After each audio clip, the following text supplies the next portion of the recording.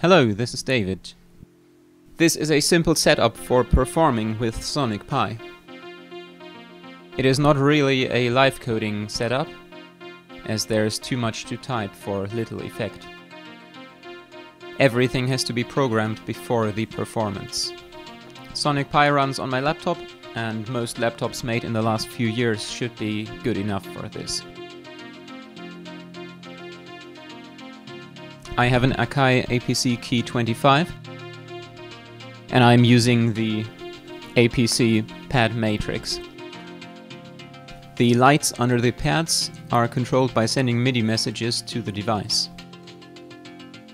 Most of the time I use the pads as toggles for track mutes or parameter presets. And the setup is very portable. It fits in a backpack and connects to a PA via the laptop's headphone jack. To get the best performance and lowest latency, I close all other programs when running Sonic Pi.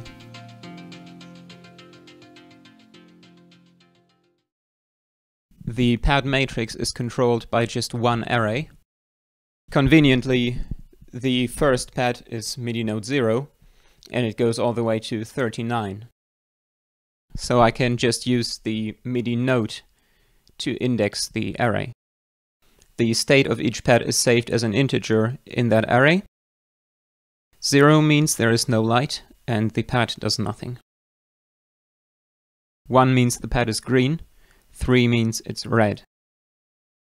5 means the pad is yellow, and I sometimes use it to indicate that the pad toggles an effect or a section and not a synth track. I don't really use the keys because the latency between MIDI Sonic Pi's synths and the resulting audio makes it very difficult to play. I also have 8 knobs that send MIDI CC messages. And I use them to control volume or effect parameters. This one array approach makes programming really easy, because you just have to change one value to program a pad.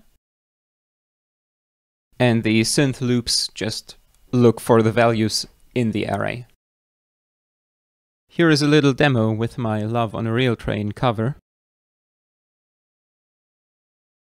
I can toggle the arpeggio and the drums.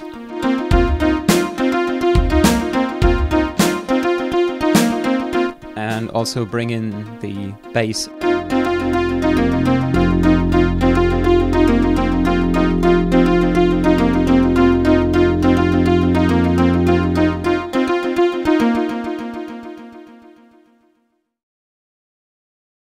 Some more thoughts on the setup. You could use a Raspberry Pi instead of a laptop, but complex sets might be too CPU intensive. You could use any APC for this.